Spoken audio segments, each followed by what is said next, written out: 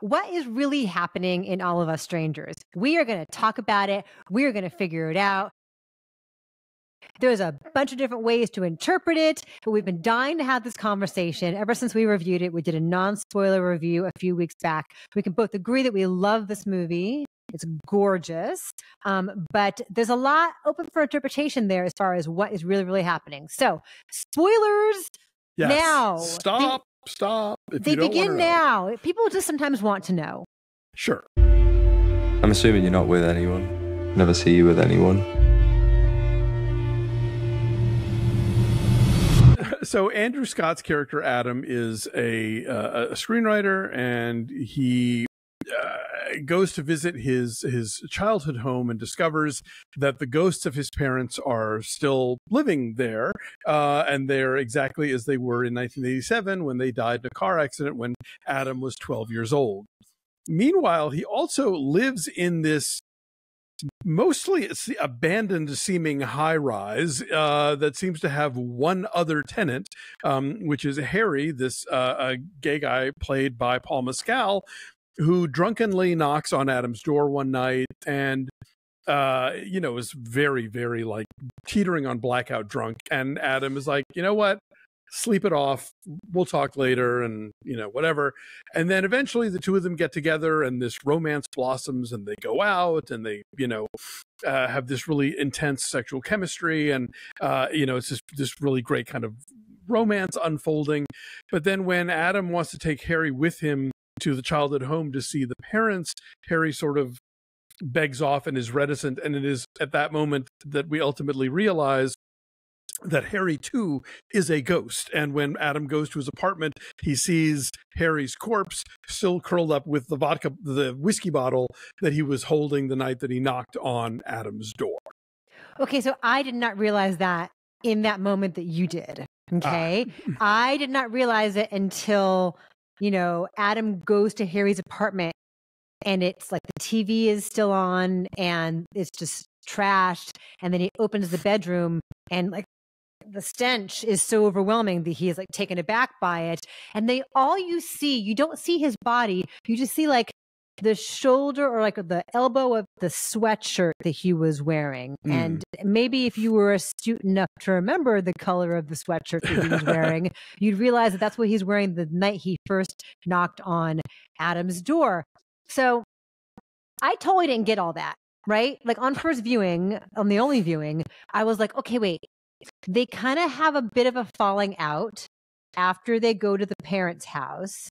Has he been like drinking and, getting high and he accidentally OD'd?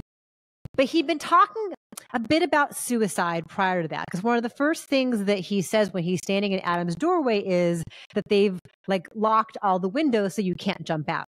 Right. Like the idea of jumping out of a window has occurred to him. Right. Yeah. And so he's a little unstable. So I thought that he died, that the romance was real, that he was a real guy, and that he died after that. But thinking about it afterward, you're right. And the sweatshirt gives it away. He's wearing the same thing he wore the first night. So this whole thing has been a fantasy, which makes it all that much more heartbreaking. Yeah. Because when you realize like this whole love affair that he had that was so nourishing at a time of great loneliness and isolation was all fake, was all imaginary in his mind. Like my heart just broke for him all over again. Because like clearly he's missing his parents. They're not real. He knows they're not real, but this is the fantasy he's cooked up in his head. Also, is this whole thing just a screenplay? Because the words like exterior house 1987 appear on his typewriter or whatever, and then he goes to the house. Right. So are we watching the evolution of his screenplay? I think possibly, yeah. In any event, I think that his imagination, his like evocation of these real people who he knows or knew, his parents, and this creation of this guy who he met briefly once and has like created this whole like sort of fantasy story with, is all meant to be, that this guy is a screenwriter. This is what he does. He creates characters, he creates situations, he creates dialogue. And what we have seen him do this entire movie, thinking that, so obviously the parents are ghosts and, but not realizing that, oh, no, this other guy who's been around the entire movie also not really there. Like even when there's even scenes where they go out to like clubs and stuff, but no one talks to both of them. Like, you know, when you piece it together later, you realize, oh, he just was out by himself that whole time, but he thought that this guy was with him. Yeah, I didn't realize that in the moment at all. I didn't. Yeah. In retrospect, it makes sense that no one else talks to them. Yeah, no, but I didn't. In the moment, I'm like, oh. Yeah, I didn't pick up on it until the reveal at the end, but then it's like, okay. And you know, this is an adaptation of a Japanese. It was a novel originally. I think it's been adapted into more sort of straightforward horror films about someone, you know, confronting ghosts of their past who turn out to be malevolent.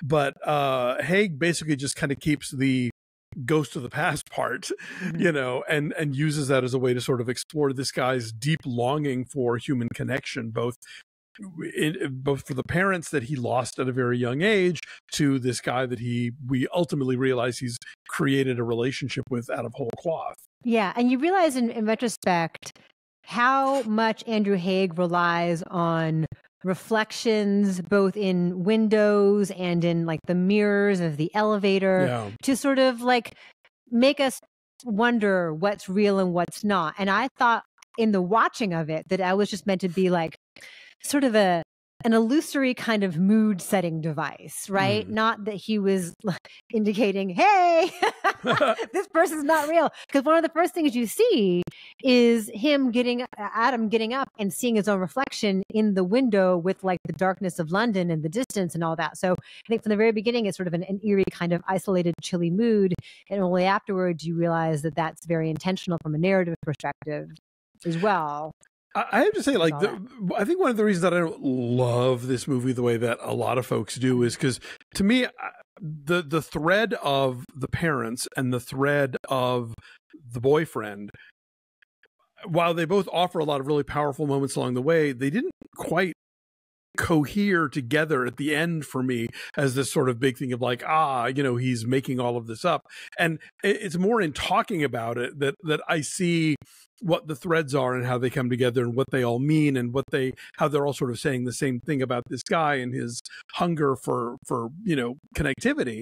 But in the moment of watching it, it kind of felt like it was sort of two separate streams, you know? And so I do plan to watch it again and see if maybe it lands a little better for me. But along the way, there are individual moments with, you know, Jamie Bell and Claire Foy playing the parents, with Paul Mescal, that you just really hit me in the gut and that are beautifully done and are very indicative of the kind of filmmaker that Andrew Haigh is, who I find to be so kind of emotionally fluent in terms of telling these stories and really digging into these characters, whether it's something, you know, that's relationship based like Weekend or 45 Years, or a story like Lean on Pete about a kid who's just sort of looking for, you know, a sense of family and belonging. Yeah, I mean, I do recommend the movie. I think people should see it. It's really gorgeous. Yeah, there's such an understated quality to his storytelling, and yet there's such like really powerful emotional truths that emerge from that. Yeah, all the stuff with seeing his parents and like going back to his childhood bedroom and being able to come out to his mom. Yeah, this is a big deal. And take that picture, like they decorate for Christmas, you know, and the jammies, and it sounds like he's regressing emotionally, but this is like stuff that he needs to work through, stuff that it's wish fulfillment, right? Yes. And so you realize that the arrival of Harry on his doorstep is the catalyst that inspires him to go back to his youth and reconnect with the idea of his parents. So I don't think that they're slammed together. I think that one influences the other as far as the flow of his storytelling and his emotional catharsis. You know? And they're both cases of wish fulfillment, really. Yeah. So sad. He's been by himself in this building the whole time. Like, nobody else lives in this building.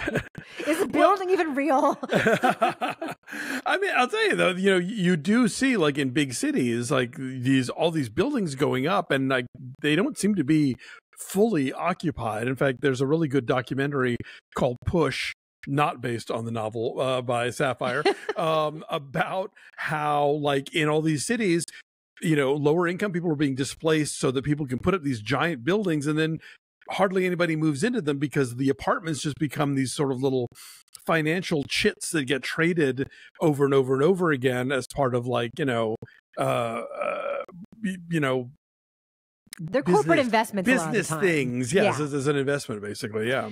Anyway, so this is gorgeous, and I really loved it. And like you, I do want to go back and rewatch it to gather all those wonderful little details along the way. Let us know if you guys saw it. Were you confused? Did you have a giant light bulb going over your head? Did you cry? I mean, we just did you interpret it differently? Because right, I definitely, I think there are people who come away from it thinking different things. And I'm not saying my read is necessarily the correct one, but I mean, I would be curious to see how people read the film. So yeah, let us know in the comments.